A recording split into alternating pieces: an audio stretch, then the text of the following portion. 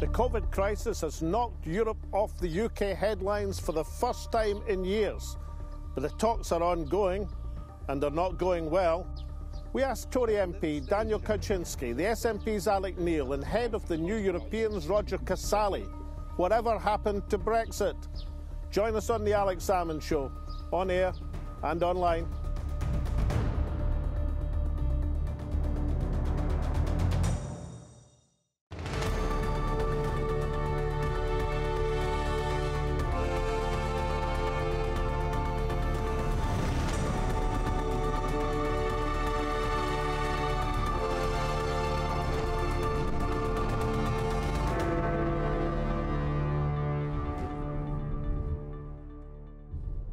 Welcome to the Alex Salmond Show from Stricken, Aberdeenshire in Scotland, where we have turned to a subject which has dominated UK politics but has hardly got a mention during the last 3 months of the COVID crisis. The subject is Europe.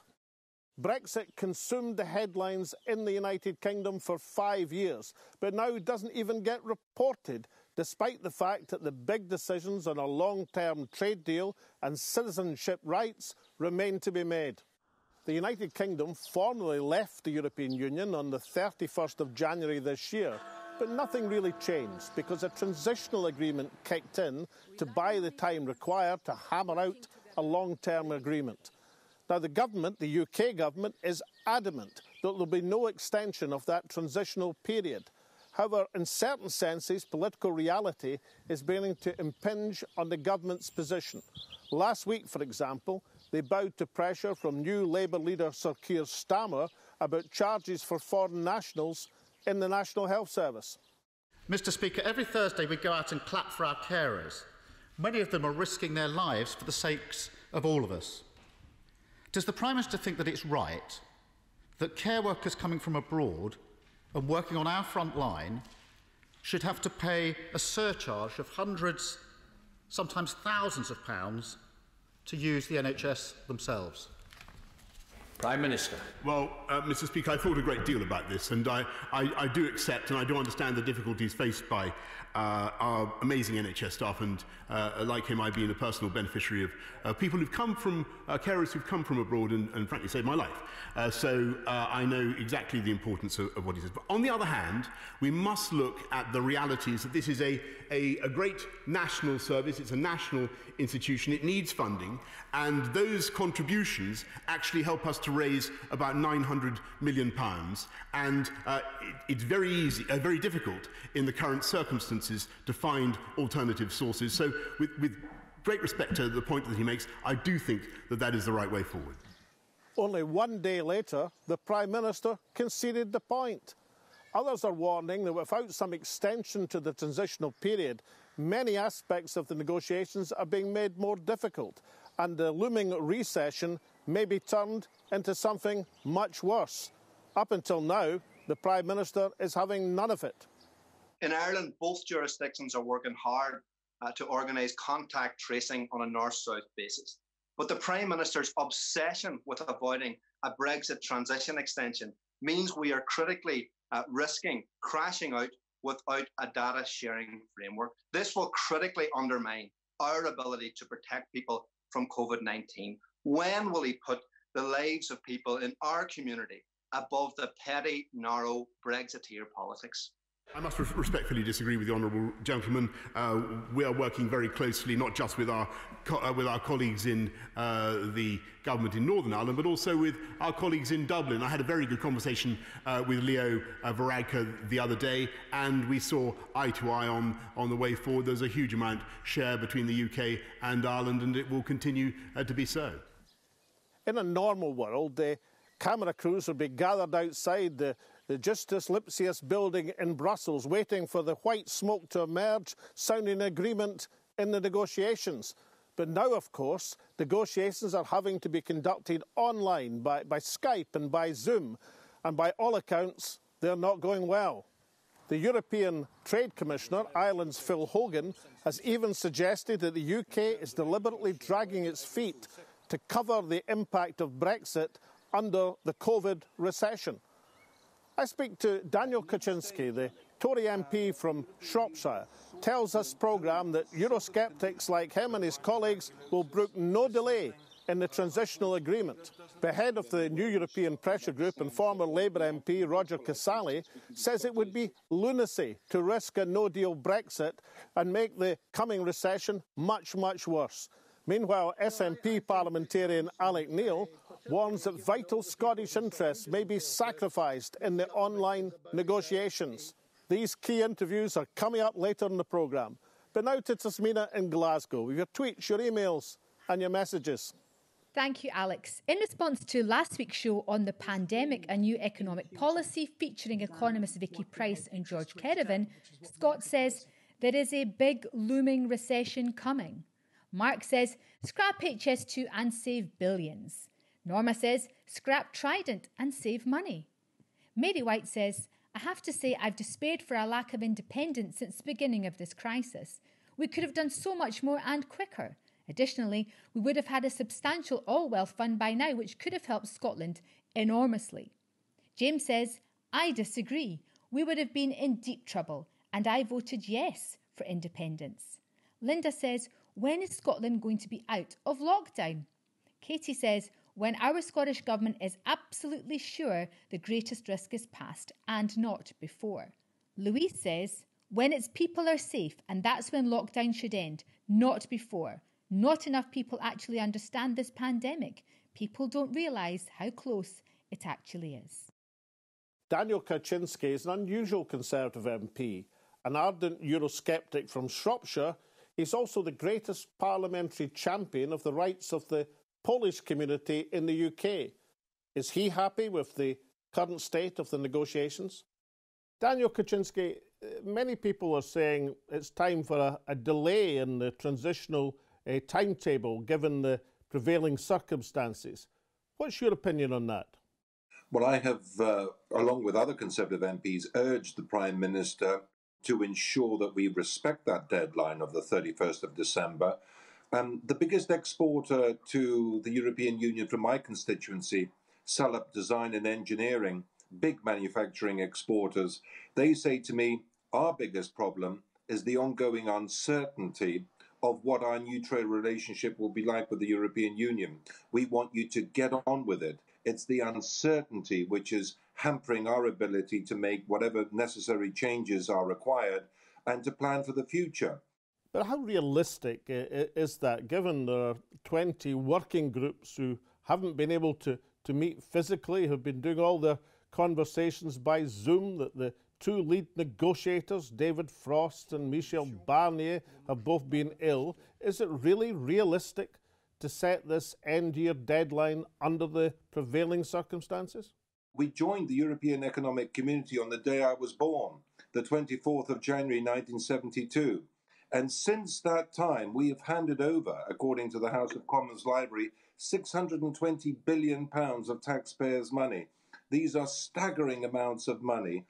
And if the European Union wants a good, healthy new relationship with the United Kingdom, it has to be predicated on respecting the fact that we are an independent, sovereign third party and that access to our fishing rights is not going to be on the table in the way that they would like. And we are not going to, I'm afraid, agree to adhering to the European Court of Justice and all the rules and regulations that they want to impose on the United Kingdom. We want a free trade deal. We have a trade deficit with them of £71 billion a year. So if we went to WTO terms, Alec, they would lose out far more than we would, because their companies would have to pay far more in duties than our companies would have to pay them. So let's have a meaningful, sensible free trade agreement, but showing one another due respect as independent third-party interlocutors. Now, the Irish Trade Commissioner in the last week has said that he doesn't think the UK are negotiating seriously and are heading for the dreaded no-deal Brexit after all. Is there any truth in that allegation? At no stage, Alec, have the European Union sought to impose the sort of conditions on any other country, whether it's Canada or any other country that they are seeking to impose on the United Kingdom. That is practically not feasible, and it will lead to a no deal, unfortunately, if the European Union don't change their stance. To betray what the British people voted for, to sell out at this stage, to allow the European Court of Justice to override the decisions of the British Supreme Court would not be delivering Brexit, and it would create a massive disconnect between ourselves as the governing party and millions of people across the country who voted for and believe in Brexit and continue to believe in it. Daniel Kawczynski, you've been a great champion of the rights of the Polish community in the United Kingdom. Are you content and satisfied with the way that the settled status provisions are working out? And has the Home Secretary covered the bases and marking the contribution of other European nationals to the United Kingdom? Well, that's a very good question. And by the way, we celebrate the extraordinary contribution that Poles make to Scotland, Wales, Northern Ireland and England. There are now over 900,000 Poles living and contributing in this country. And as the first ever Polish-born British Member of Parliament, I take a great interest in how these people's contribution is celebrated and how their rights are protected. I don't want immigration to be in the top 5 issues during an election campaign. I want us to focus on our differences between funding schools and hospitals. Immigration should not be in the top 5 issues at a general election. And if we can convince the British people that immigration is working in their interests and is being done in a sustainable and managed way, then I can see in our lifetimes immigration not being the key issue at election times that unfortunately it's become over the last 3 or 4 general elections. And finally, Daniel Kawczynski, you were celebrating as one of the country's leading Brexiteers at the end of January this year, the formal Brexit from the European Union. Do you expect to be celebrating again on Hogmanay, December the 31st, that the final seal is put on that exit by the signing of a new trade agreement? Well, Alec, I've had some people say to me that I'm a traitor to the Polish cause because I have voted for Brexit. How can an immigrant to this country vote for Brexit? And they call it hypocritical. I would answer them by saying this: it is up to us now to demonstrate that having voted to leave the European Union, we can have and will have just as strong military ties with these countries through NATO and opportunities to engage with one another in commercial transactions, but also academic and other exchanges, to the degree that the European Union countries have done so thus far, but without being in a political union, without abandoning our sovereignty. That is the challenge. If we succeed, then of course we will be celebrating and others will be joining us. If we fail, then of course the whole concept of having another referendum and taking us back to the European Union is one that we will have to grapple with. But I would not have recommended this path to my constituents in 2016 unless I was absolutely convinced that after an experiment of 48 years of membership of this organization, it was not working in the national economic strategic interests of the United Kingdom. I stand by that decision, and I look forward to working with the European Union countries from our new position of independence and sovereignty. And that celebration, will it be conducted with Scotch whisky, Polish vodka, or English sparkling wine, Daniel? I have to admit, I shouldn't admit, but I always drink Scottish whisky because it's the best alcohol available. Daniel Kawczynski, thank you very much indeed. Thanks, Alec. Take care. Join us after the break, where we discuss further whether the end of the year will be the end of the line for Britain and Europe. Welcome back. It has taken a world pandemic to blow the European issue off the front pages. However, Roger Casale, the former Labour MP, says the government are still playing fast and loose with Britain's interests in Europe. Roger Casale joins me from Italy. Great to be back, Alex. Great to see you. Roger, what is your key fears about the state of the negotiations on the timetable through the transitional agreement that are going on at the present moment? What difficulties do you see? Well, my principal fear, Alex, is the one that I've always had, and it's the one I think that is at the back of the mind of Michel Barnier and the heads of state of the 27 EU member states. They must be asking themselves, are the British government in good faith? I mean, that's not something that they can say publicly, but it must be the thought in the back of their minds. And it's something like that a campaigning organisation like New Europeans can say publicly, and we do. It's very difficult to understand what the British government are playing at the moment, what they think they are doing. What the British government must do is to request an extension, or if the European Union were to offer an extension, the British government must accept that. But at the moment, it looks as if there's no prospect of that happening, and therefore Britain will leave without a deal. But what possible motivation could the UK government and David Frost, Sherpa, the lead negotiator, have for not attempting to come to an agreement? What would be the political motivation for such a stance? It may well be that they're thinking we can wrap up the economic damage of a no-deal Brexit by blaming it on the fallout from the COVID crisis. So people somehow will not notice because it will be so bad anyway. That is totally irresponsible, calculating, manipulative. But if that is what the game is, it won't be behaviour that we've seen for the first time, will it?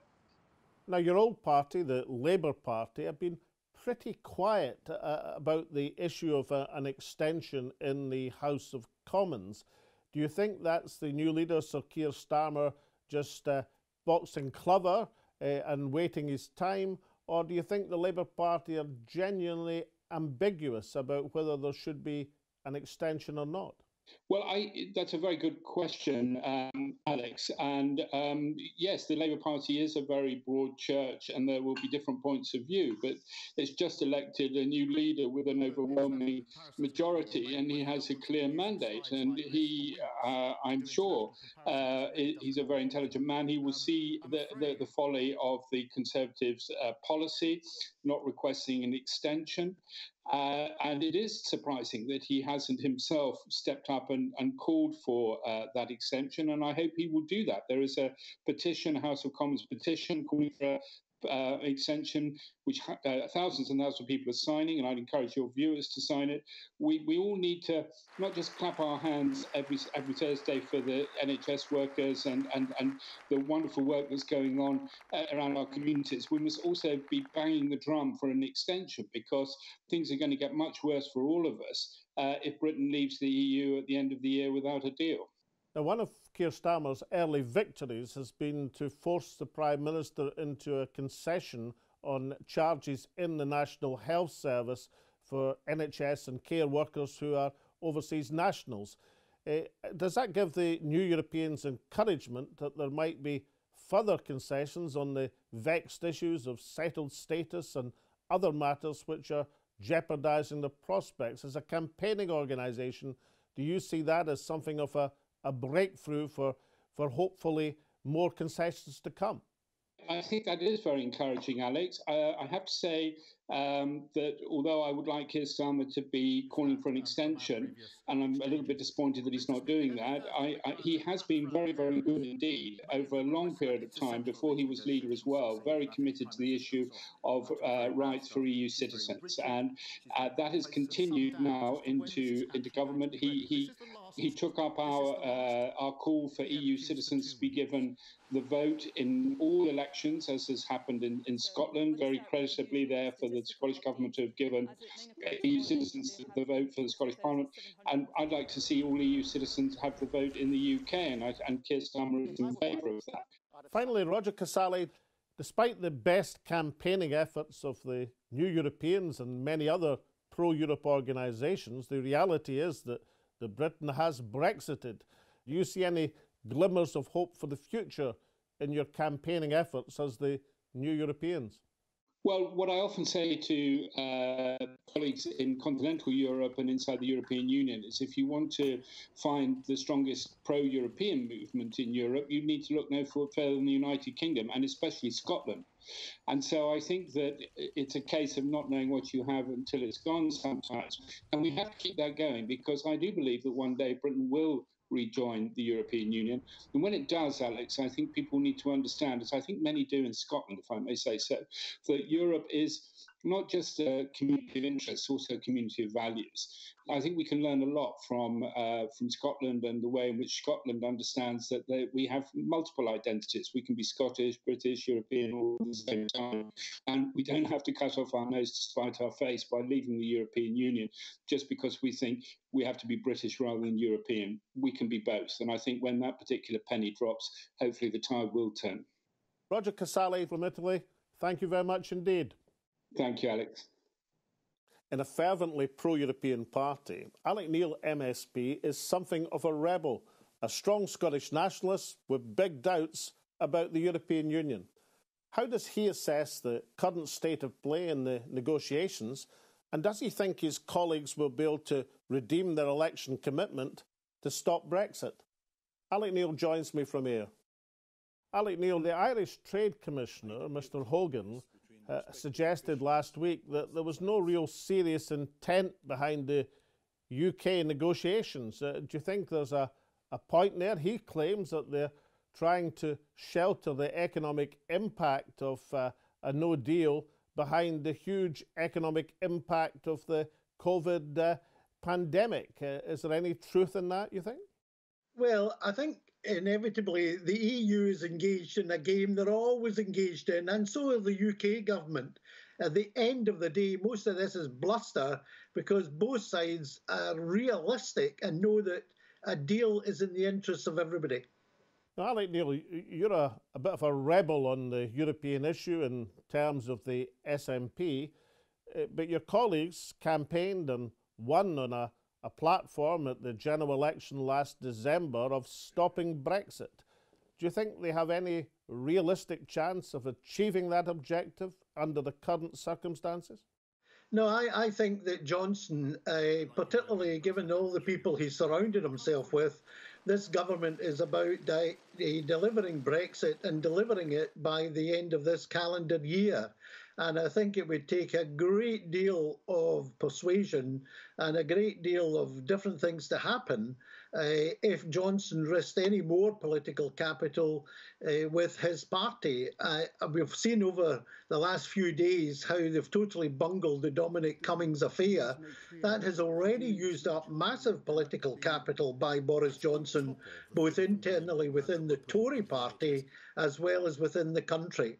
And I think the mood in Downing Street will be, come hell or high water, we're going to deliver Brexit by the end of the year, even if it means leaving on WTO terms. And unless the EU can come up with some kind of compromise in those circumstances, then I think that's what will happen. A fundamental deal will be signed, perhaps with an extension of the transition on the 2 or 3 areas that might be impossible to reach agreement on by the end of December. Now, in your unusual position as a European Union sceptic, Scottish nationalist, Scottish member of the Parliament in Edinburgh, if I were to say in order to break the Guardian knot, in order to bring about a reconciliation between the two negotiators at the present moment, we put Alec Neil in charge of the negotiations by Zoom. Could you come up with a solution which would effect a smooth economic transition, achieve a removal from the European Union but not put at risk jobs and livelihoods?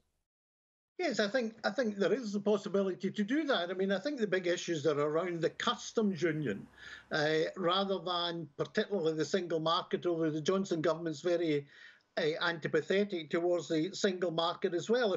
If we were negotiating on behalf of an independent Scotland, my view would be that an independent Scotland would be far better off joining EFTA. But of course, EFTA per se doesn't really want big United Kingdom joining three or four very small countries. But there is maybe a compromise in there whereby you allow continued membership of the European Economic Area without necessarily including EFTA membership.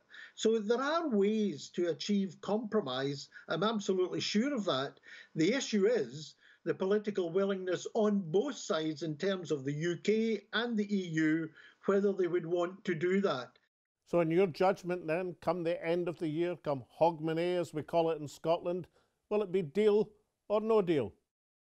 I think it will be a deal. I actually think it will be a deal because coming back to COVID, the European economy is on its knees. The Eurozone is facing a major problem with the ruling by the German Constitutional Court that the ECJ and the ECB, European Central Bank, have acted illegally by going over the top on quantitative easing, a major constitutional issue inside the EU. There's a potential collapse of Italy, dropping out of the Eurozone. There's a failure so far to reach agreement on a package for the poorer countries within the EU in terms of helping them through the coronavirus crisis. So there's a lot on the internal plate of the EU, and similarly the Johnson government is facing economic catastrophe if it doesn't take substantial measures to rescue the UK economy from the results of COVID. So it's the interest of both sides, in my view, to reach an agreement. And that will have to be a compromise in a number of areas, but I believe agreement can and should be reached. Alec Neil, Member of the Scottish Parliament, thank you for joining us on the Alex Salmond Show. Pleasure. If there had been no world pandemic, then Europe would still have been dominating the headlines in the United Kingdom. The talks are ongoing, but they're going nowhere fast. This leads to the very real risk that there'll be no deal at the end of the transition period, the dreaded no-deal Brexit, just 1 year delayed. To a certain extent, lockdown has provided us with an insight into what a no-deal Brexit would have meant. Fishermen with plenty of fish to catch but no markets to sell it in. Farmers with no labour to bring in the harvest. The tourist industry with no international visitors. The care sector starved of other nationals as key aspects of their labour force. None of this makes for an appealing prospect. Perhaps the only redeeming feature of a Brexit under these circumstances is it can't be argued that it's caused a recession. The recession is already inevitable. However, it could turn a recession into a depression. An effort from Smina and myself and all at the show. It's goodbye for now.